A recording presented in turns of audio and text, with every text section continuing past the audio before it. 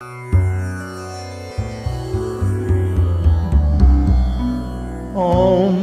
Namah Shivaya. Om Namah Shivaya. Om Namah Shivaya. Om Namah Shivaya. Om.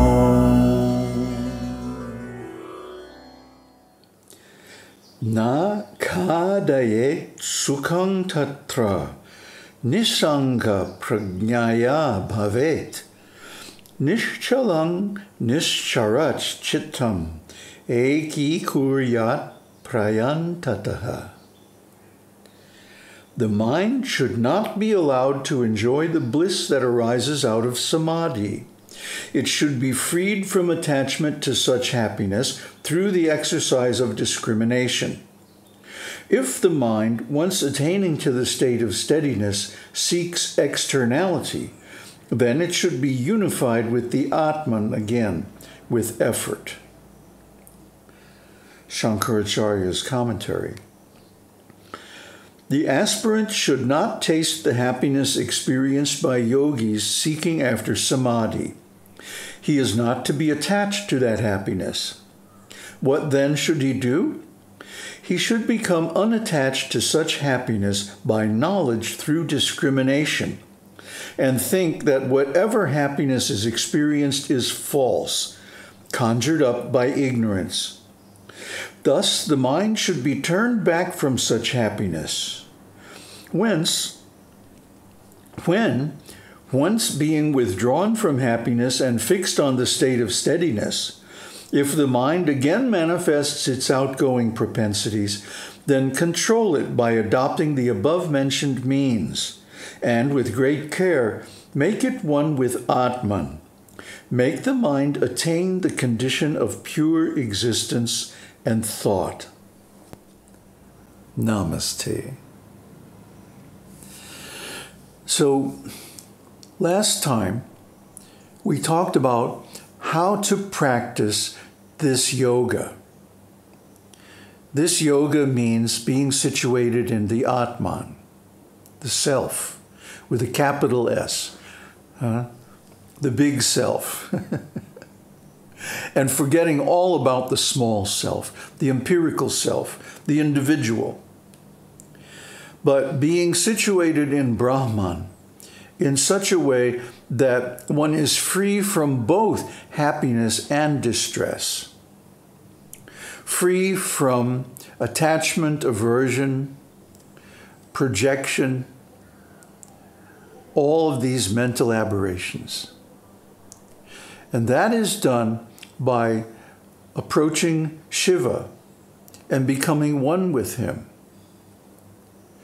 Now, this is going back, so far now we've been talking on the Ajata platform. But how do you reach the Ajata platform? You have to go through the Vivarta platform. Vivartavada, the view that the world is simply an illusion. Ajata, none born. So how practically do you do this? Well, back in our series on Ramana Maharshi years ago, we talked about diving into the heart. Ramana talks about this. If you've ever done any free diving or scuba diving, then you have a similar experience where you dive under the water and you push yourself down. It takes an effort because the body naturally wants to float. So you push yourself down, and then when you go deep in the heart, down all the way to the bottom, you will find a Shiva lingam. Now, I'm not joking. You really will find a Shiva lingam. And by worshiping Shiva in that form, he will let you merge with him. He will let you enter into the Shiva lingam. And when you enter that lingam, you will find it's filled with light. And there are all kinds of forms in that light, but nothing that can be described by a name. But then you go deeper into the light and it becomes formless. And this is Brahman. Brahman is only aware of itself. It's not aware of anything external. And it's pure bliss, beyond happiness and unhappiness. To be aware of happiness or unhappiness, you have to consider yourself an individual. I'm happy. See? Who is this I? This is the individual. And the individual doesn't really exist. So even the happiness of yogic samadhi is actually ignorance. It's actually maya. It doesn't really exist. And the proof of this is that it requires effort. Yogic samadhi requires a continuous effort of concentration. And if that concentration is broken for whatever reason, or the effort ceases, you pop right out of it back into external consciousness of the senses. So it's not real. But the happiness or the bliss of Brahman is not due to any effort. It is simply due to recognition of the fact that we are already Brahman. We don't have to go through any effort or any transformation or any special realization or any mystical whatever. We simply have to see that this is really the way it is. So I've given some indication of how you can approach this. And of course, in the Shiva Purana series, we've talked extensively about worship of Shiva, and especially the 5-syllable mantra, Om Namah Shivaya. That's why we introduce all these videos with some creative video synthesis and the different expressions of the mantra. See, this is why this mantra is so powerful, because it grants access to the highest level of reality, the platform where Shiva resides. He is Brahman, and he manifests a form only for the sake of uplifting the conditioned souls in the creation, out of compassion. That's why those who really follow him also work out of compassion for the benefit of the conditioned living entities, without trying to make a business of it, without trying to profit from it, just trying to give some help and direction to the lost souls. Because we have direction, we have purpose, we have meaning, we have found our relationship with the Absolute, that we are the Absolute. And so, Shivoham, we are Shiva, those who are in the realization of the self. Because why? We know that we are Brahman. We know that the world is illusion. Brahma Satyam Jagan Mithya. It's false. And then we have to act for the benefit of the conditioned souls. That's the third part of that saying that everybody forgets. Knowing that you are Brahman is static. Knowing that the world is illusion is simply a denial. But then going on to act in the same way that Shiva does, out of compassion. This is the real thing. And this keeps us in our realization of Shiva effortlessly, because we get help from higher authorities. See, when we do Shiva's work, Shiva helps us.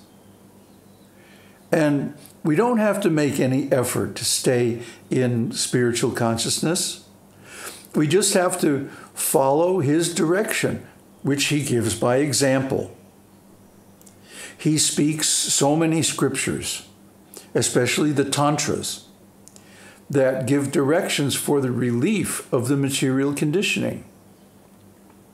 So we also, in our small way, in our, not very powerful way, but as far as possible, we follow this same direction. We emulate, not imitate, because that's not possible, but we emulate Shiva. And we give, as far as we can, our own reflection of the insights that we learn from him. And hopefully this will benefit a few people, if anybody's listening, if anybody's really taking this to heart. But again, if you dive into the heart, just let go of the mind and senses. Forget trying to do stuff in the world. It only leads to sorrow. So give that up. And don't try any tricky yogic samādhi and all this stuff. It's a step on the way. It shows you that you can experience happiness whenever you want. Okay, big deal, right? Once happiness becomes like something you can get anytime, it becomes cheap. It loses its rarity, and so it loses its special value. If happiness is only something we can experience once in a while, seemingly by chance, then it becomes something to be coveted and craved. But if simply by taking a deep breath and contemplating the self with the self, we can experience that same happiness, then happiness doesn't become such a big deal anymore. So we can go beyond happiness, beyond samādhi, because this kind of happiness is achieved by rejecting the external world. But in the kind of happiness that we're talking about, in Asleśa, this yoga doesn't require rejecting the material world. We can embrace the material world, knowing that it's illusion, and enjoy it, play with it, love it, appreciate it as a work of art by Shiva and Shakti, and do our part to make it a better place. If everybody did this, just imagine what a wonderful world it would be. If everybody lit one candle, But it's true, isn't it? The problem is people don't know how, because they're attached to their personal benefit. But if you can taste those benefits anytime you want, without any real effort, just by a recognition of what is already so, then there's no need to strive for one's benefit, because one's benefit is already there.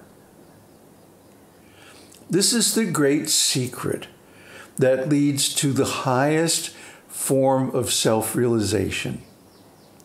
And this is what we're sharing with you through this Upanished. Aum Tat Sat. Aum Shakti Aum. Aum Namah Shivaya.